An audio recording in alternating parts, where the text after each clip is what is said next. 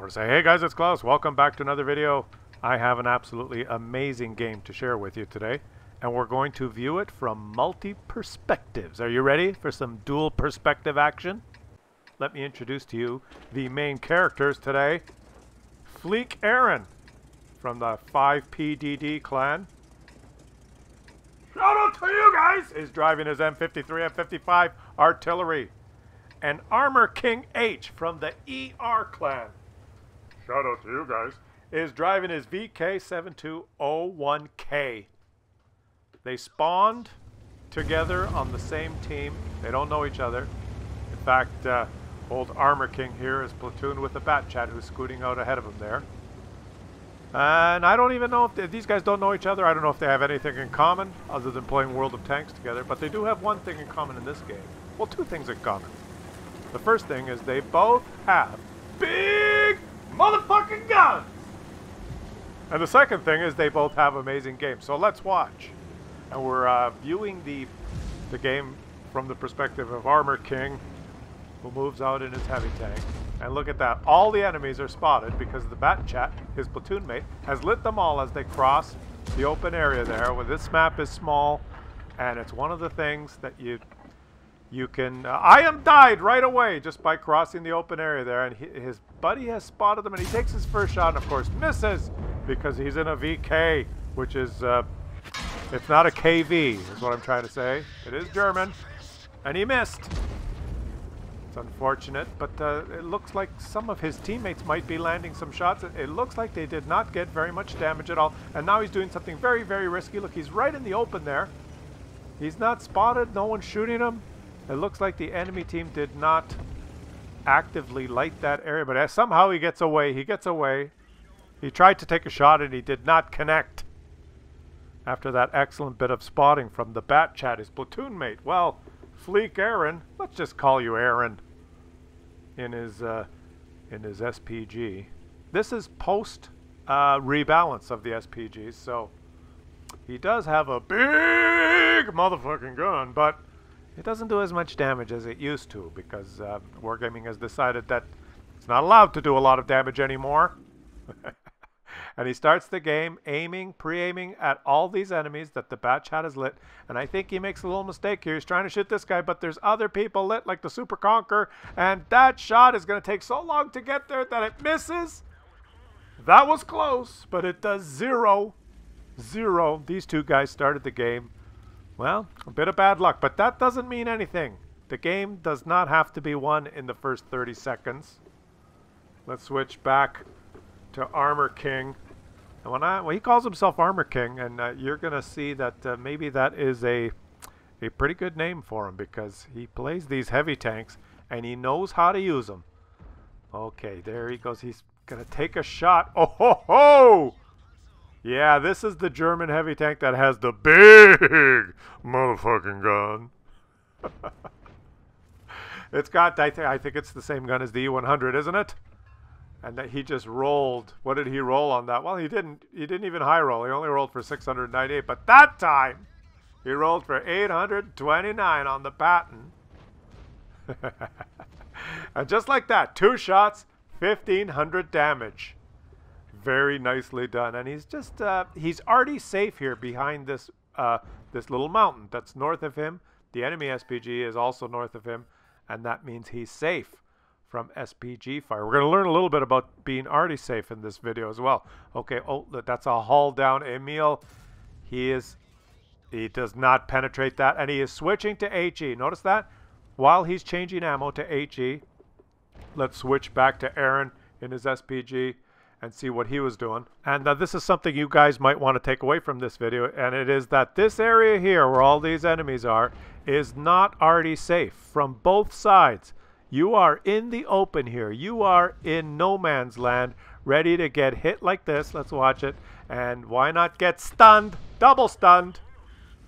That area is not already safe on this map, but the switching back to Armor King, where he's hanging back right here, this is already safe because he's got cover north of him, where the enemy SPG is. Now he's loaded HE, and he's going to surprise this Emil too. Yeah, take 259 down. Oh, and he takes a hit back. The Emil 2 came out on top on that trade, but You're hull down, switch to HE is a good choice. Now, what I was getting at here, guys, is I'm not saying that you should hang back to stay already safe. Oh, wait, HE on the side of an STB-1.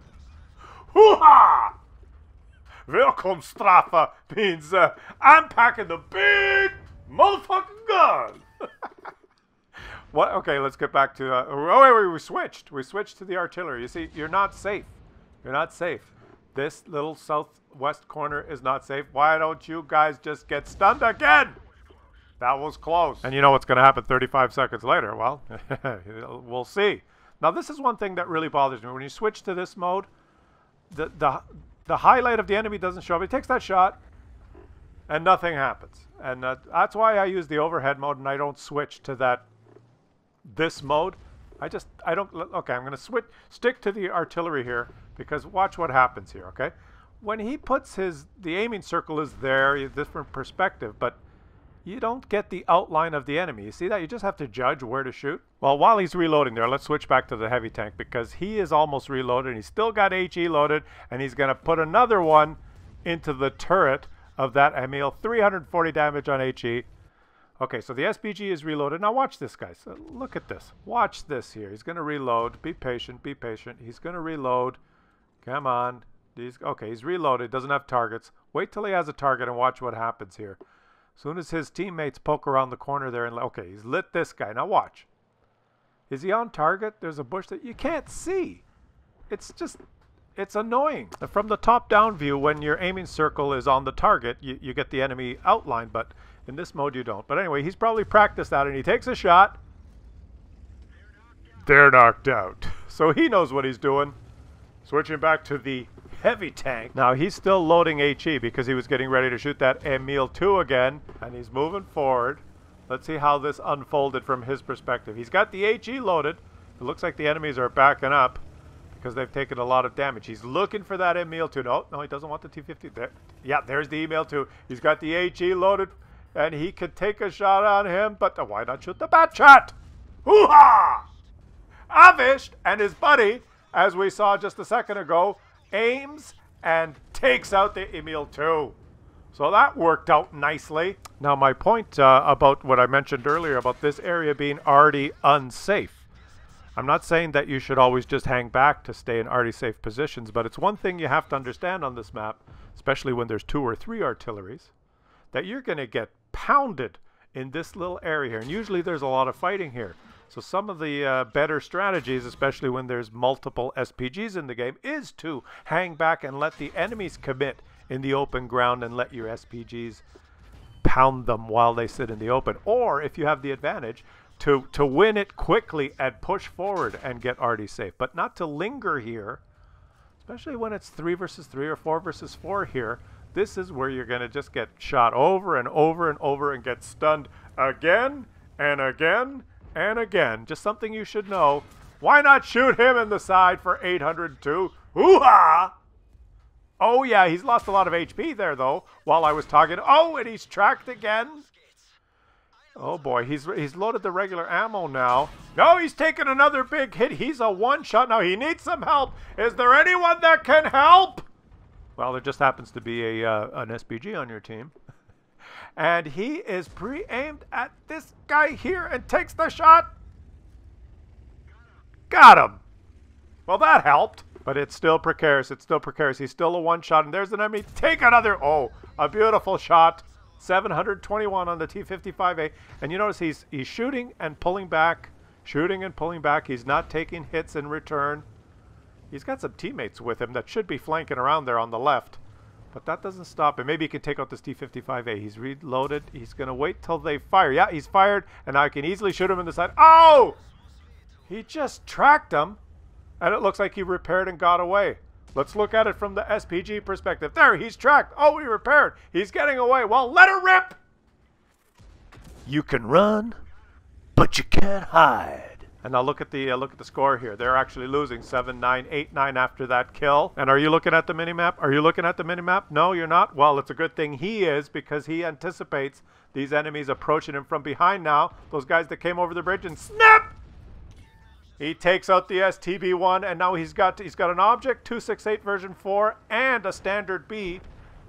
He's going to take this corner here. He's got a K91 right there on his right. So if these enemies push, they're in a crossfire. So they're hesitating. And even though he's a one-shot, he's just putting pressure on this autoloader, the standard B. The K91 is taking shots. Is he going to get one of them? Is he going to get one of them? Wouldn't it be nice if he took out this Russian TD? Oh, he low rolled! That would have been nice, but another 735 damage and some spotting assist. And now, oh, is he going to get taken out? Come on, buddy. Angle your armor. The K91 has got a shot. Oh, he's tracked. Take it. Take the shot. Take the shot. Yes! He's got another one. It's 12-12. He's got no HP. Where's the next enemy going to come from? And now, let me stop it right here. Now, I'm going to be an armchair quarterback for a second here. And this is very easy to do in hindsight. But in the heat of the battle, it's difficult. Look, they've played an amazing game. It's 12-12. Look at the minimap.